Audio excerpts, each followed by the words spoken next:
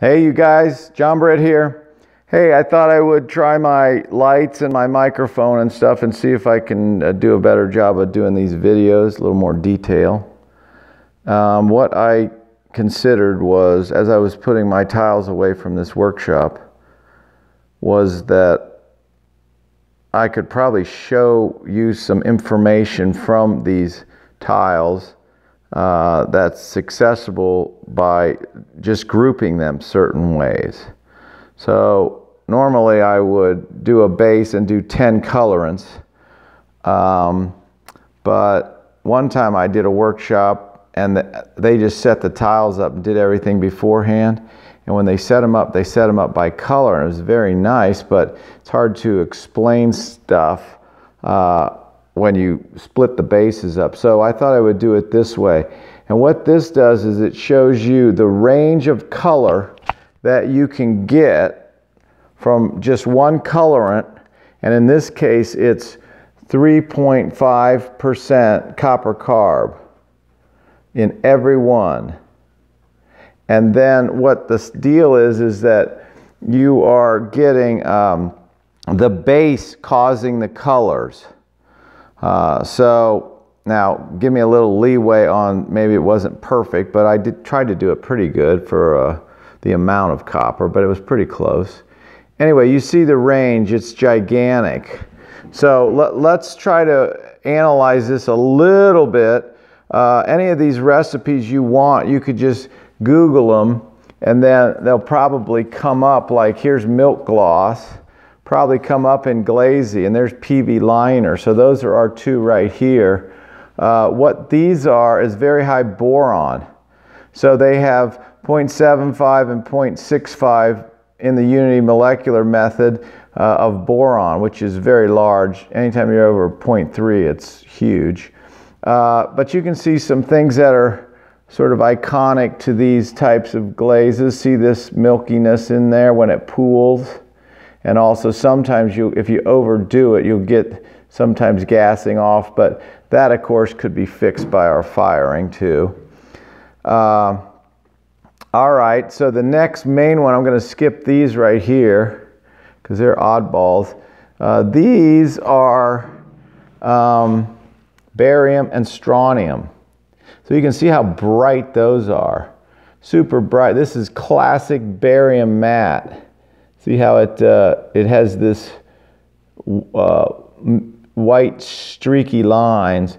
And then what I did was I just subbed 1-to-1 with strontium for you to show the difference. And then this one is Pinel strontium matte, also called weathered bronze, but that has some titanium, I think 5 titanium, so that's why it's more opaque and looks a little different. All right, so those are those are strontium and barium mattes. Now we'll go to, I guess we'll go to magnesium mattes because they're right here. And you can see the different tone of green here. These are super high in magnesium because that's a lichen glaze. And then you can actually see, hopefully, you can see the way, let's see if we can do it like this. You can see how bubbly it is. That's from copper carb bubbling off, and because it's so stiff, it never heals over. But that shows you how gases are coming out of the glaze itself. And this one is very high in magnesium also, but it's also got a bunch of boron to help it melt, and that's why down here it's like it crawled up and then it fused back. Okay, so that one's called brain crawl. And then over here is some VC mats. Val loved magnesium or dolomite. Here's mastering cone 6. And then this is John's transparent. That has a bunch of magnesium in it, and so does Randy's red base. Okay, and then here is a calcium. This is the main high calcium, low alumina and silica, which is what make an ash glaze. And then this one also has, it's a slip-based ash, and so it has red art, I believe, or Alberta, one or the other, to give you the iron color. So that's not quite as indicative of copper, you know. Okay, these are matte glazes. These are a 1:5 ratio of alumina to silica, and they're pretty high alumina. This one didn't get coated too well, but you got the basic idea. And then these are the straight up good glossy bases. I plotted them on an alumina silica chart, so you can do this. This is limits for Ron Roy and John Hesselberth, and you can see a bunch of them are in here. The matte glazes would be up here, the ash glazes down here, etc. But you can do that on your own. What do we got here? We got Odyssey, which has got a very nice glaze. It's got a medium amount of boron. Floating Blue has a lot of boron and sodium.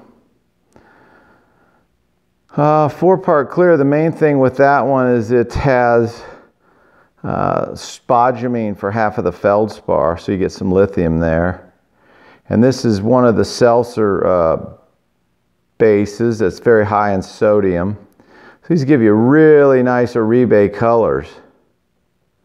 And then here is, this is called Temuku Gold, which is basically a cone 10 glaze. They just put a bunch of lithium in to bring it down.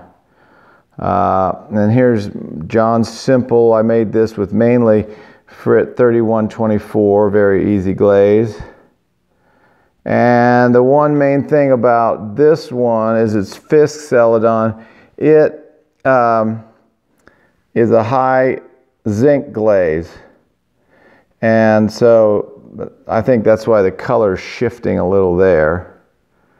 Let's see, what else did we skip any? No, oh, we skipped a couple up here. This is called Wild Rose Base. And Wild Rose is a weird glaze. It's got 10 lithium and 10 bone ash. So it's a very odd thing. Sometimes it shivers real bad too. So I just put it in there to show people. And then this is the VC matte.